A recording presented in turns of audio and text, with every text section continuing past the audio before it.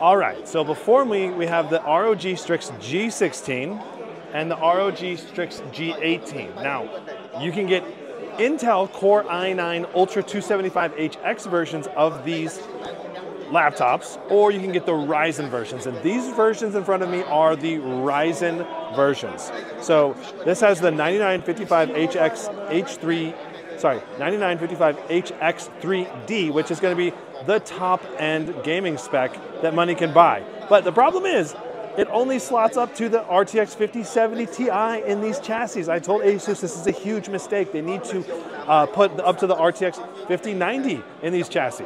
So if you want to go to the 5090, you got to get the SCAR 18 or SCAR 16. If you want to get the 5080, you can get it with the Strix G18 and G16, but only Intel. If you want to get the Ryzen chips, you can only get up to an RTX 5070 Ti, which it's just really crappy product pairing here, because I think the top gaming spec CPU this year is going to be the Ryzen 9955HX3D with the RTX 5090, and currently Asus does not offer that in any configuration or laptop. And I'm just like, what are they thinking? It does not make sense. What are they doing? So if you want the 5090, you got to go with Intel currently, and I really hope that they're going to come out with the Ryzen 9955HX3D with the 5090 in the future. They've commented that they might, that they're thinking about it. So post in the comments down below if you think they should. I think they totally should. Now, let's talk a little more about the G16 and the G18. So the Ryzen versions of these machines does not feature vapor chamber or liquid metal. These have heat pipes on these two, on the Ryzen. And they also, I think, we can pull it up. I think we should be able to flip this over and double check that. Let's see. So this should have, interesting, so this has the round barrel plug here. And on the bottom, there is no toolless. It is not toolless. So you have to have Phillips head screwdrivers to be able to get in here. So this is a heat pipe solution without liquid metal. And it just feels like, in some ways, Asus is just going to sell these at a cheaper price, partially, with the goal of just undercutting the competition. But I feel like they're not giving the Ryzen chip the same fair treatment that they're giving Intel. And I think that's kind of a travesty. Like, they should be giving the Ryzen chips just as much babying and potential premium features as the Ryzen chips. So another difference, look, in the SCAR 18 and G18, they've got the new Windows Hello webcam, 1080p. These looks like the old 720p non-Windows Hello webcams in here, and heat pipes, and no liquid metal, and you can't get the 5080 or the 5090 GPUs. I feel like AMD got shafted really bad with these laptop GPU options, and it kind of pisses me off a little bit. Anyway, let's talk about the chassis a little bit more. So ports on this guy. On the left, we have two USB-Cs, HDMI 2.1, Ethernet facing up, and a round barrel plug input on the left. On the right, we have two USB-A 3.2s. So very similar ports, identical ports to the last year's G18.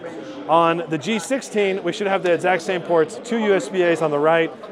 On the left, headphone port, two USB-Cs, HDMI 2.1, Ethernet, and a power adapter port. So the exact same ports on both laptops, but when you're talking about feature specs between the G16 and G18, what you can get with an AMD chip versus what you can get with the Intel chips have Windows Hello. The Intel chips have liquid metal conductor. The Intel chips have vapor chamber cooling. The Intel chips can go to an RTX 5080 and 5090.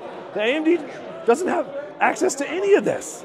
Like, who made the decisions about what was put in these laptops, and did they get paid by Intel to do this? Because it feels like they're shafting AMD on purpose here. That's honestly how it feels. Or the other thing is, the way they try to justify it in their explanation to me was that basically the product designer managers, they think that there's not enough of a reason that gamers would want to get a Ryzen chip over an Intel because the performance is not going to be that big of a difference, which may be true, but I think some people will just prefer to have Ryzen rather than Intel because of the power efficiency and other reasons. So I really, really want them to add a new SKU for the Ryzen 9 9955HX3D with an RTX 5090, with everything, all the bells and whistles, the Windows Hello, the vapor chamber cooling, the liquid metal conductor not, make a SCAR 18 top-end spec with all of the best stuff for the SCAR 16 and SCAR 18, but make a Ryzen version of it instead. Like, that is my advice to Asus, because that's what I would want to buy if I was buying one of these specs. I mean, don't get me wrong, I think the Intel chip is still gonna be a great laptop, but if you want the best, you might not be able to buy the best with Asus this year. So, I mean, we gotta wait for benchmarks to find out, but I'm thinking the Ryzen 9 9955HX3D is gonna be the best gaming chip on the market. And it might be a significant lead to them, like 10 to 15% over Intel, but maybe it won't be. We'll see. That's just my current prediction, probably at least a 10% lead for the Ryzen chip over Intel. At least for just pure gaming performance. Anyway, those are my thoughts right now, currently on the G18 and how basically AMD got shafted. And AMD fans out there are being shafted right now by these product design choices. And I just really want them to make better options for people who are fans of AMD.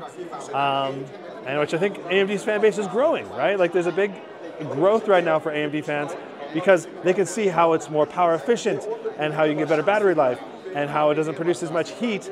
It might get hot, but it doesn't overall use as much electricity, so it doesn't produce as much heat because it's a lower total TDP compared to a 150 watt Core Ultra 9 chip or something, you know? Like the Ryzen chips only use up to about 120 watts peak at most, maybe 100. So realistically, I really, really want Ryzen chips paired with the 5090 in laptops this year, and I'm going to push companies, anytime I talk to them, I'm going to push them to offer top spec for 5090 and for Ryzen 9955HX3D in the same laptop. Anyway, that's it for this video. I hope you enjoyed it.